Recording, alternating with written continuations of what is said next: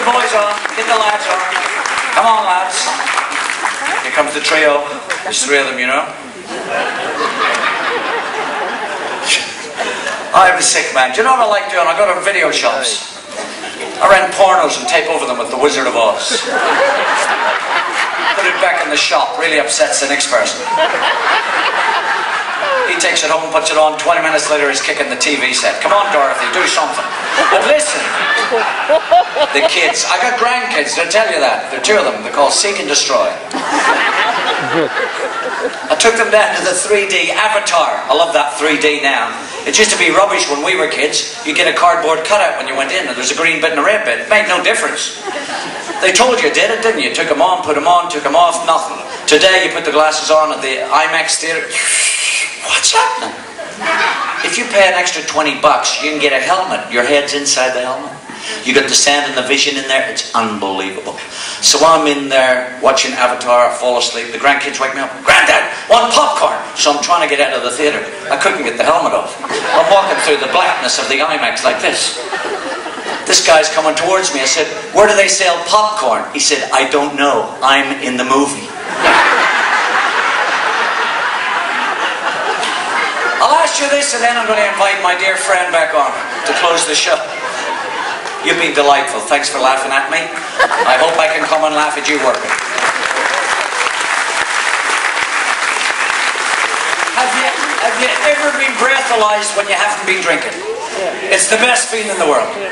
You're driving along, you see the booze bus, you go, Jesus, my lucky day. Inside lane for me, because you want to be stopped. And they never stop you. Have you noticed? They wave you by. No, I want to go back.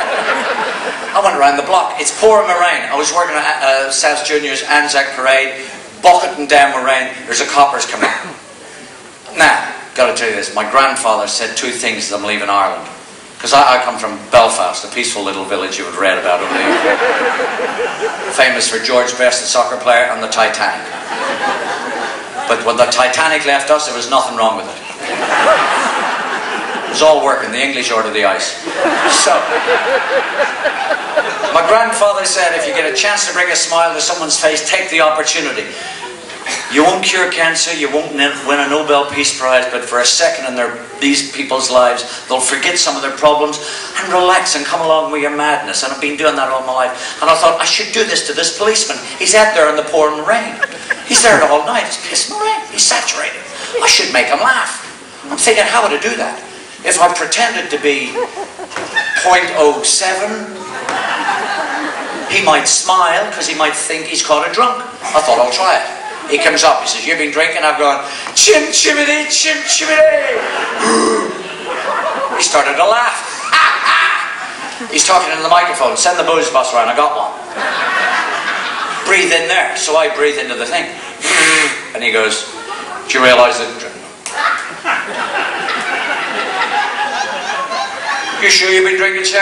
Oh, Danny boy! He throws it away, gets another one. It's pouring rain, he doesn't care. Breathe into that.